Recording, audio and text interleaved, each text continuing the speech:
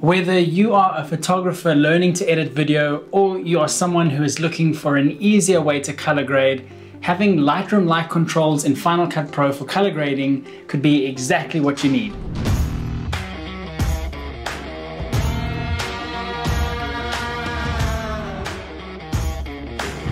If you've ever worked in Lightroom, you are probably familiar with the slider interface where you can change the white balance, exposure, contrast, highlight, shadows, and even the hue, saturation, and luminance values for a range of different colors. If you're familiar with this as a photographer or you're not super comfortable with color grading, then having these sliders in Final Cut Pro will be really useful to you. In the Lightroom Controls bundle, you get 3 different effects: the basic controls, HSL sliders, and camera calibration. And in this video, I'm going to show you how they work. A big thank you to Eric Lenz, who is the sponsor of this video and the creator of this bundle of plugins.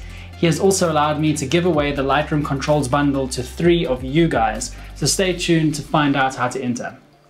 Let's start with this shot of a bamboo forest, and I'll add the basic controls effect so that we can make a couple of basic adjustments. I'll start by adding some contrast. Something about there, nice and contrasty will do. And I'm going to add some vibrance and saturation now so that we can see what the colors look like. Vibrance basically boosts the saturation of colors that aren't already too saturated, and it also protects skin tones if you have skin tones in your image, and saturation just saturates every pixel. So I think somewhere around there should be good, just so that we can see what colors we're working with. And I'm going to boost the shadows so we don't lose too much detail in the darker areas. But I am going to drop the blacks because I want the really dark areas to just be nice and black. Something there. That looks pretty good. Next, I'll just boost these whites a little bit, and then I want to soften the roll-off on these highlights that are blown out here. So I'll drop that down just a little bit, and that softens it quite nicely. In fact, I might actually adjust the temperature here just to cool it down slightly, and I'll make it a little bit more green so it looks like we're deep in the forest. I think that looks pretty cool. That's what we started with, and that's what we've got now. Next, I'll add the HSL effect so that I can make some adjustments to specific colors. Now, instead of having to scroll up and down because there are lots of sliders here, I can double click at the top of the inspector window, and that will maximize this window here on the right hand side.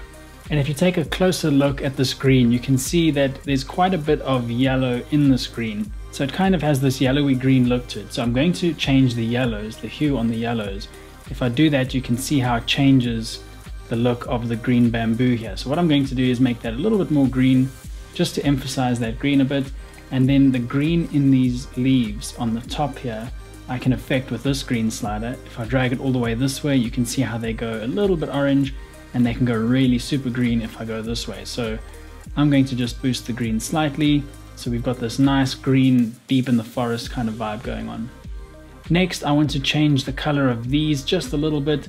So I can drag this orange slider, and you see that makes it a little bit more red. And if I go this way, I go a bit more green. So I want to contrast between the green bamboo we've got here already. So I'll just drop this a little bit to make it a bit more red. That's it for the hue section. In terms of saturation, I'm going to go to my yellow, and I'm going to saturate that a little bit more just to make these greens and the yellow in these greens pop. And lastly, to make these scratches on the writing pop a bit more, I can boost the luminance of the yellow. You can see if I do that what it does. It just makes them pop a little bit more. So here it is before we added the HSL adjustments, and here it is after the HSL adjustments. Let's quickly grade another clip, but this time, instead of starting with the basic controls or the HSL as you might be tempted to do, I'm going to start by adding the camera calibration effect. The camera calibration section in Lightroom is meant for micro adjustments to how the raw image processor interprets colors, and it can be a great way to create a look, style, or vibe for a particular image. Because the camera calibration effect affects how the different colors are interpreted, I thought it would help to explain how it works on a technical level compared to the HSL effect. For example, if we take the red of the HSL effect and we change that, you can see how it affects the red portion of the image. In the same way, if we take the yellow, it affects the yellow in the image.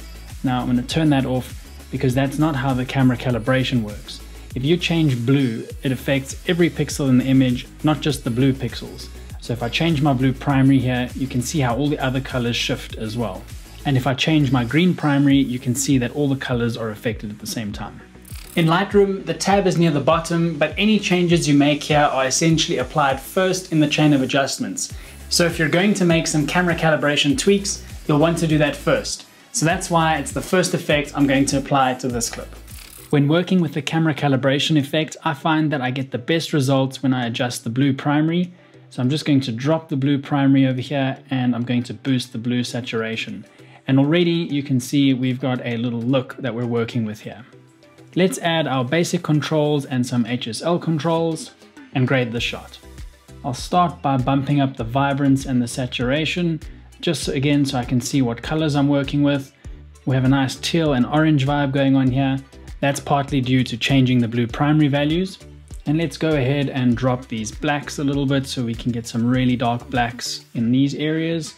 And I'm going to boost the shadows so we don't lose too much detail in the darker areas. I'll probably boost the shadows a little bit more. I'll boost the whites and I'll boost the highlights a little bit so we've got a nice bright sky. Let's have a quick look at the progress so far. That was the shot at the beginning. This was after some camera calibration, and this is after we've made some changes to the basic controls. Now let's take a look at the HSL controls and make some adjustments here. In these lights you can see that they're quite red. I'd like them to be more orange and warm, not so hot.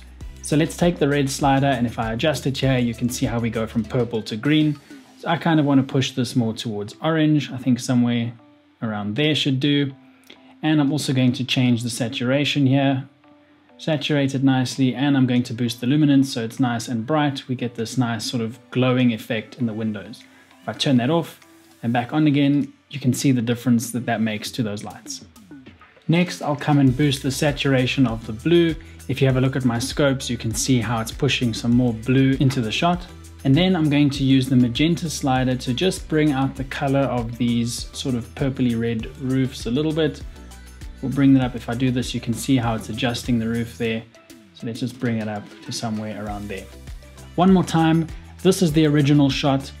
This is what we did with the camera calibration. Then we made some adjustments to the basic controls, and then we made some changes to the HSL controls to finish up the color grade on the shot.